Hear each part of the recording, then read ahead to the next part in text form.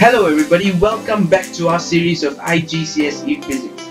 Okay, so far we have covered 3 of these learning outcomes, which is measuring length and volume, improving precision in measurements, and density. So today we are just going to continue with the next subtopic and also the final subtopic of this chapter, which is measuring time. So there are 2 types of timing devices that we will learn in this chapter, which is the 2 stopwatches you see in the slide now. The first one being the analog stopwatch and the second one being the digital stopwatch. The primary difference between these 2 devices is the format in which time is measured, the digital format and the analog format. And oftentimes the digital stopwatch gives a more accurate representation of time because the device shows you the measurement and you just take it down. The analog stopwatch, on the other hand, gives you the measurement but requires us to read the measurements by ourselves, which can sometimes lead to human errors where we read the measurements wrongly. So moving forward to measuring short intervals in time.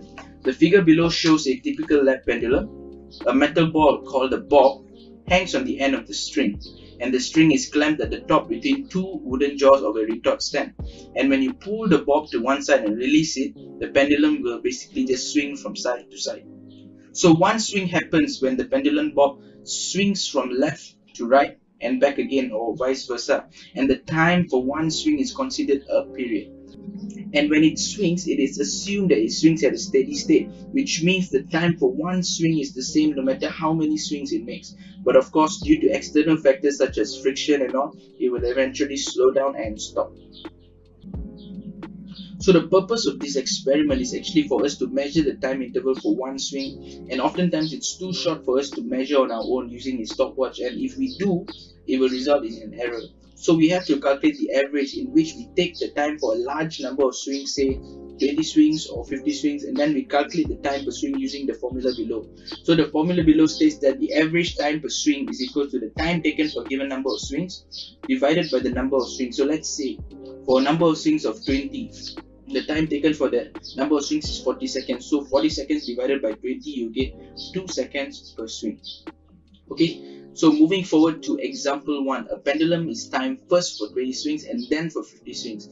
So the time for both 20 and 50 swings is given, and calculate the average time per swing for both cases. So using the formula that we have learned just now, we can get for 20 swings, for example for 20 swings, the average time per swing 17.4 seconds divided by 20, and you get 0.87 seconds per swing. And for 50 swings, you use the same formula and you use the same method, and you get 0.86 seconds per swing.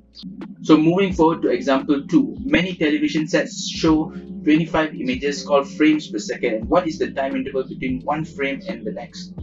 So using the formula that we have learned just now, so basically 1 second shows 25 frames or images. So how do we get the time taken for one frame to show? So the average time per frame is equals to 1 second. 1 second for 25 frames divided by 25, and you will get 0.04 seconds per frame. Alright everybody, that is all for today's lesson. Please do hit the like and subscribe button, and also the notification icon down there, so that you'll always be notified when any new video is up. So thank you for watching, and peace out.